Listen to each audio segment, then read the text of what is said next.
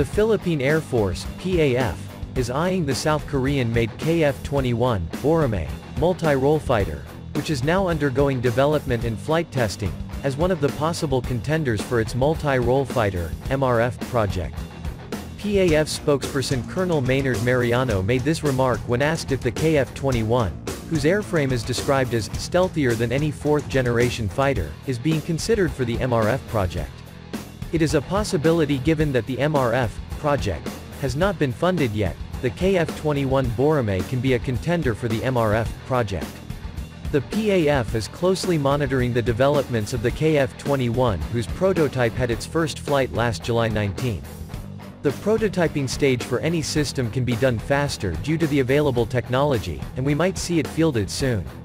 The Philippine Air Force's multi-role fighter project requires at least 12 units of fourth-generation fighters capable of integrating with existing radar systems and has a range of at least 250 nautical miles. If funded, this project is worth around 61 billion Philippine pesos, $1 billion. The KF-21 Boramae to become a viable combat aircraft like the Korea Aerospace Industries, KAI, FA-50PHs, which the PAF has around 12 in service. The deliveries of the FA-50PH aircraft in the country started in 2015 and ended in 2017.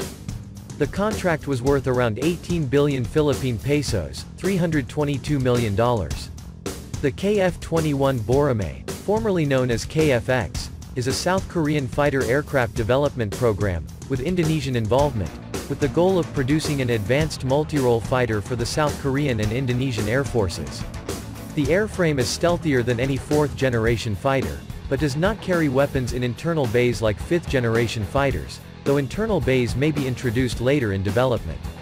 In April 2021, the first prototype was completed and unveiled during a rollout ceremony at the headquarters of KAI at Sachin Airport.